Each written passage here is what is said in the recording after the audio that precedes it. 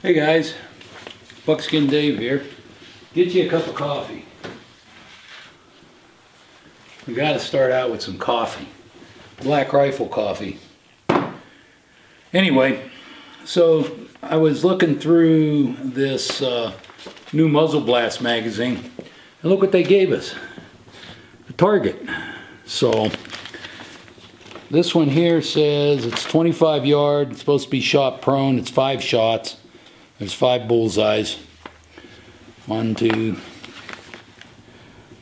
3, 4, 5. So I'm going to take this out of the magazine and put it in my, I have a file that I keep all different targets in. Some of them are for long range targets, and some of them are, you know, like sniper targets with a good guy and a bad guy on it, and different types of targets like that. And I'm going to put this one in there. So I'll always have a copy of it in my deal. What I've done is made some copies too.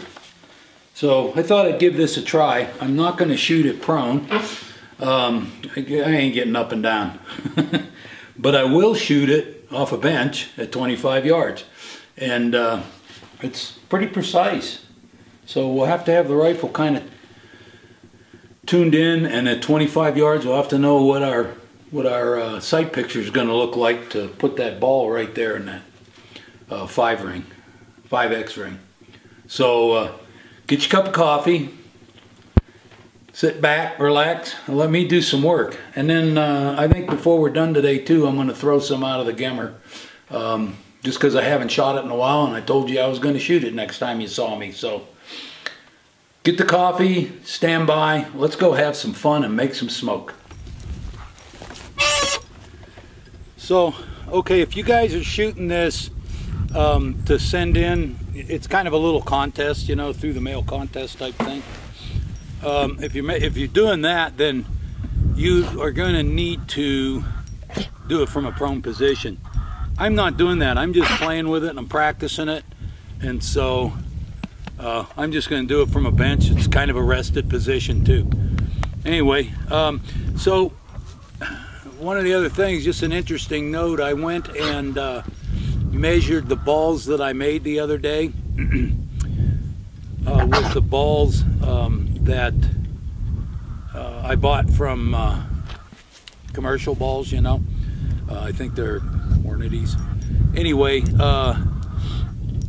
they weigh exactly the same, so I must have got my lead tin mix pretty close.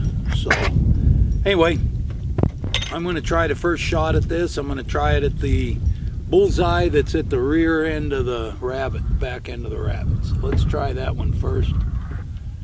I'm using my 50 grain 3F load and a 18 gram round ball, 58 caliber. And man, are those little targets tiny at this distance. Anyway, here we go for shot number 1.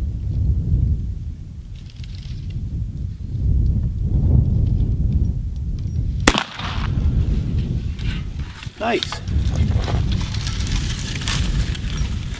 Okay, up and down, I got it just right. It went a little to the left, and if I remember correctly, this gun was shooting a little to the left. So instead of correcting the sights, I'm going to shoot the next 5 shots and try to correct it with good old Kentuck, and let's see how that goes. Okay, so if I was shooting this in a competition, I wouldn't have a chance to fix my sights. So I'm gonna try to fix it using a little Kentucky, and we'll see what happens. And hopefully I didn't pull it off to the left. So let's see what happens. All right, this one will be the top.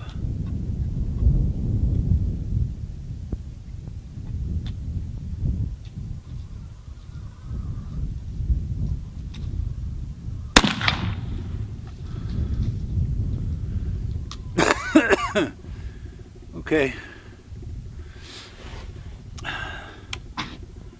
That went high, and my correction didn't help. I may have still shot a 9 on it, but I didn't get it in the X. All right, let's do, we got 3 more. Okay, so there's one target on there, or one bullseye that's on the head of that rabbit, and it's really tiny. And I think if I was shooting this for a score like a competition, I would probably do that one first. This way, if your gun gets a little dirty and doesn't shoot quite on center like you want it to,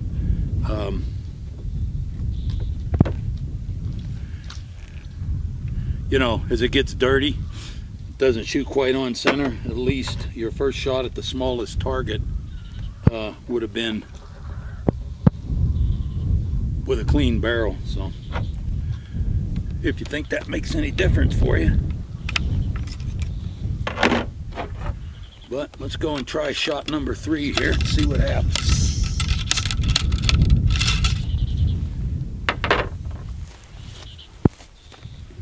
I'm going to do shot number 3 on that head deal and see how that goes. Oops.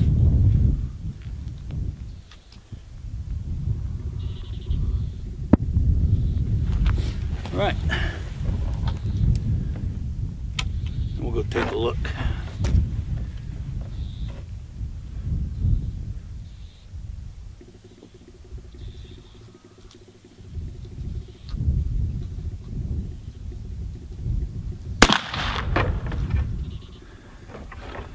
Okay, I can't see that one because it's black, so I'm gonna go take a peek. You guys want to come? Come on. Okay, so the first shot I got a 9. Second shot I broke the edge, I got a 9 on this one. The third shot I broke the 5X, so I got a 5X on that one. My aiming point was just below the nose, so should I adjust my sights, I gotta move it a little bit to the right. Up and down, I just got at 25 yards, gotta aim about that much low because this gun is on at 100. So I have 2 more shots here and here. So let's see how I can do. So never pass up an opportunity to check your patching. I just happened to find this one on the way back. Sometimes they're hard to find, but they're usually within 10 feet of the muzzle. This one has no tears. The powder's perfect around the edge. This is what you want your patch to look like. If I put a little grease on this, I could use it again if I wanted to. That's what you want your patch to look like. These are 015s. This rifle works with the 015 patch. So, unless I use those bullets that I made. If I use the ones that I made, then we're going to be looking into 010 patches. They seem to shoot better with them ones that I cast. So, all right, this one's the one in the rabbit body, and let's see if we can get another 10.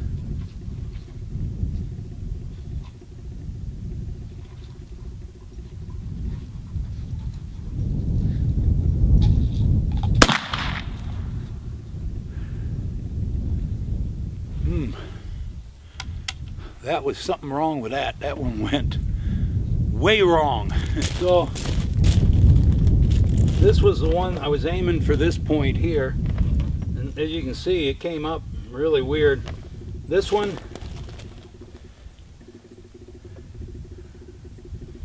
it was I need to get my right and left off because it's kind of hard to get the right and left right. I've got my up and down okay on these 3 shots. They would all been 5s had the left or right been on. Anyway, that's kind of a fun deal. I'm going to keep this target, and I'm going to shoot another one and see if there's any improvisation. This must have just been, it's either a fly or I pulled it, and I have no idea why. I didn't feel like I pulled it. So I got 9, 18, 10, so that's 28, 37 points out of 50. Missing that one sure hurt, didn't it? All right, I'm gonna shoot some more. That was kind of fun. Okay, so I'm gonna shoot some more at that. I put up a fresh target. Let's see if we can do any better. Okay, here we go. Wow.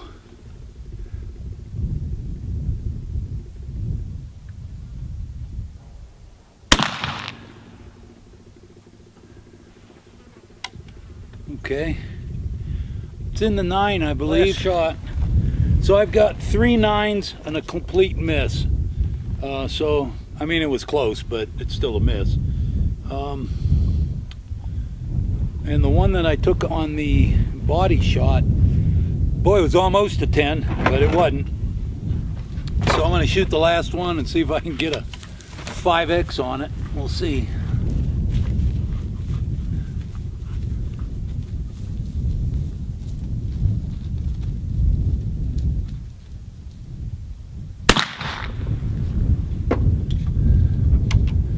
Nope. Looks like I got a 9. Let's go look at them. I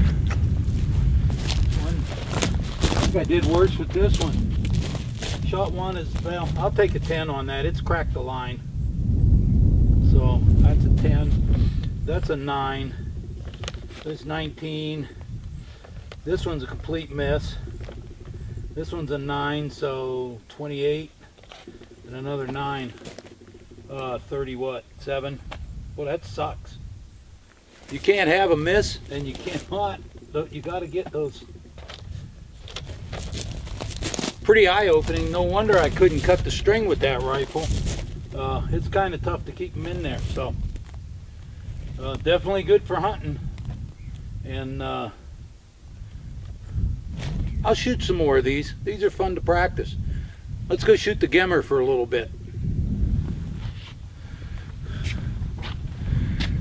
Okay guys, I'm going to take the first shots off of the Idaho shooting bench here, just to make sure the sight's still where it's supposed to be, and then we'll shoot some offhand, just because I like doing that every once in a while. So we're using our 520 grain bullet.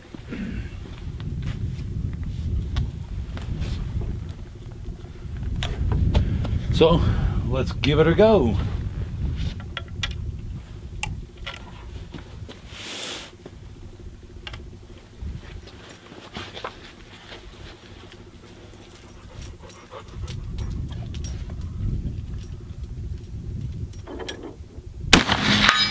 All right.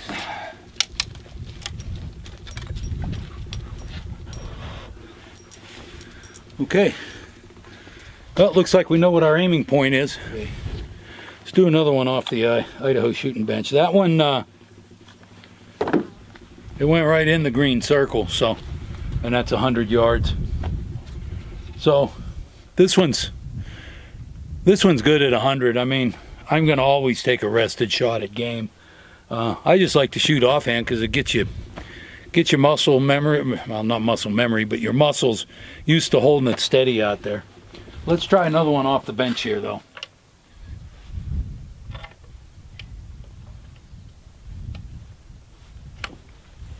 Here we go.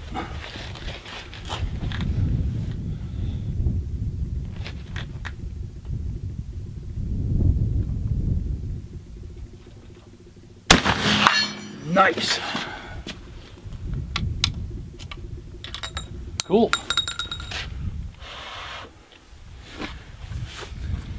Well, it's nice to know this thing hasn't changed much.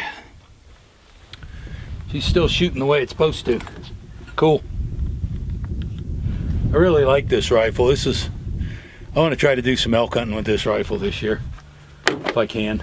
It's going to be fun. So anyway, like I said before, the best way to carry these rounds is some extra ones in a pocket on this side. So reloading is just as fast as sticking one in there, closing it up.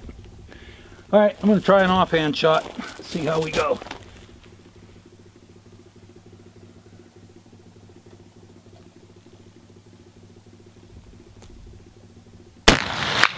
Whoa. Guess I'm not as good offhand today. Let's try another.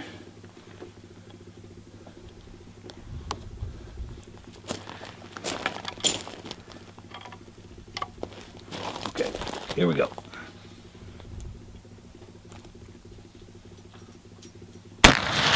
There we go. Just hadn't done it in a while. Well, I'm going to shoot a little bit more. I've got 4 or 5 here that I can shoot, but those targets were kind of fun. I'm going to do a little more practicing with those. You know, if a guy shot a target every time he shot, that's 5 shots. Can't hurt, and I guess you can. I think they shoot those offhand, although that one stated it was supposed to be shot from a prone position.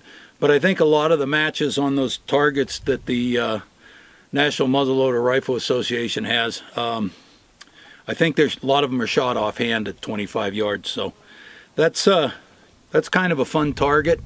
So if you're a member of the National Muzzleloader Rifle Association, you get Muzzle Blasts, and you already have that target. It's in your magazine this issue. So pull it out and try it. It was kind of fun. I enjoyed it.